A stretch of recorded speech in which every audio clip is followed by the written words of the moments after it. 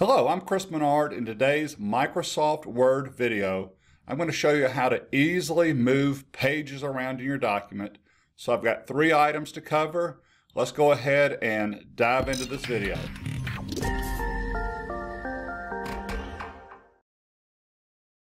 So item number 1 that I'd like to cover is what people ask me all the time that they think should work, but it doesn't. So here it is.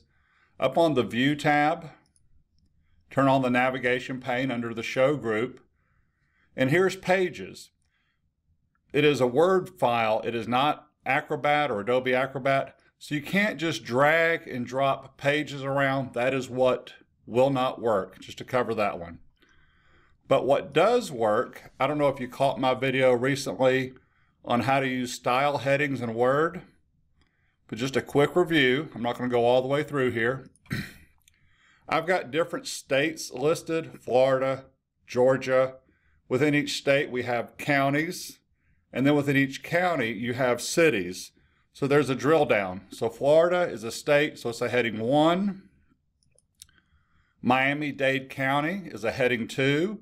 And then under that county are the cities, Miami, Surfside, and then I just threw in another county.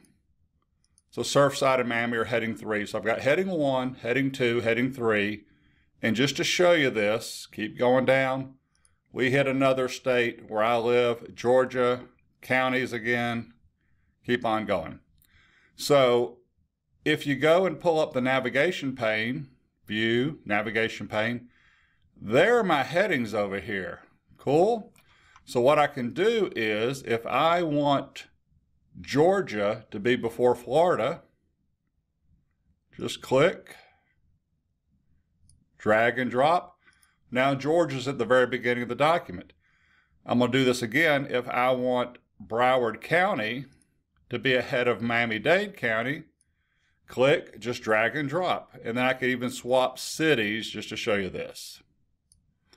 That is the easy way to do stuff, but you've got to have heading styles in your document.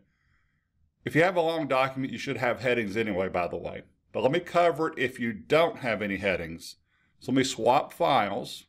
Same Word document I just had, except there are no heading styles. Everything is normal style or normal text.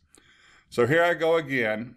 Miami and here we go, Fort Lauderdale and Hollywood. Both are cities. Highlight and copy. And then you can just cut, Control X. Where do you want to put it? Control V. That's one way. Another way to do it is you could select and then drag and drop, but that's only handy if you don't have far to drag and drop, to be honest with you. Cool tip that I do want to share with you. What if you have just a lot of text to select? So here I go. I'm going to hit Florida. That's my insertion point that's flashing. If you want to call it the cursor, that works for me. Scroll down, scroll down, scroll down. There's the next state. I'm holding down the Shift key and I'm going to left click. That's selected from where my insertion point was down to where I held Shift and clicked. Control X. Go to the end of the document or wherever you want to put it. Control V. I prefer the style method, but this is how you can quickly just select text and move it around. So I hope that helps with moving pages, and at least you know that you can't go to the navigation view, pages, and just drag them around. That doesn't work. Feel free to subscribe to my YouTube channel.